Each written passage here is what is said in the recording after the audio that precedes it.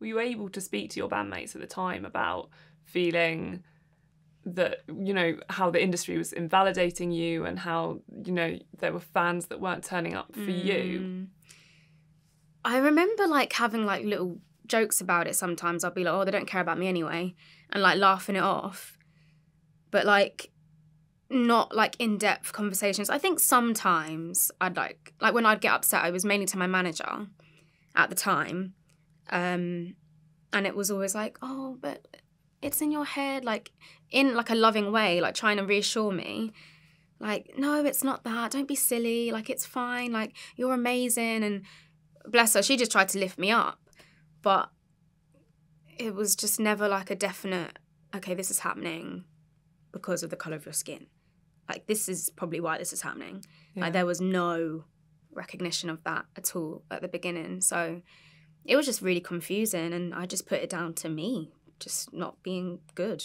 And when did someone first say, or when did you first think to yourself, no, this is racism?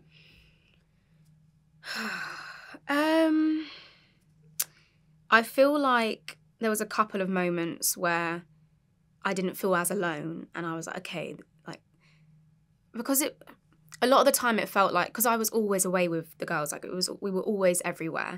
There wasn't many moments that I could step away from it and evaluate it or like look at it from outside in, if that makes sense, because we was always in it. So I guess one of the times was when I read Why I No Longer Talk to White People About Race. When I read that book, I was like, okay, yeah, like this feels very like relatable here. Like, and if you think as well, back then people weren't really talking about race like they are now. They just weren't. And those conversations were very, is taboo the word? Like, people just wouldn't really talk about it openly.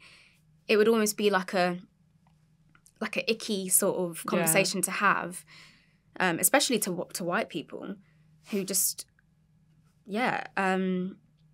and I remember another time as well was Brazil, where I was performing to a predominantly black crowd, and they were calling my name and they were screaming for me, and like they literally chanted my name first. And never in my life, and I travelled all around the world in that group, had I ever felt that way.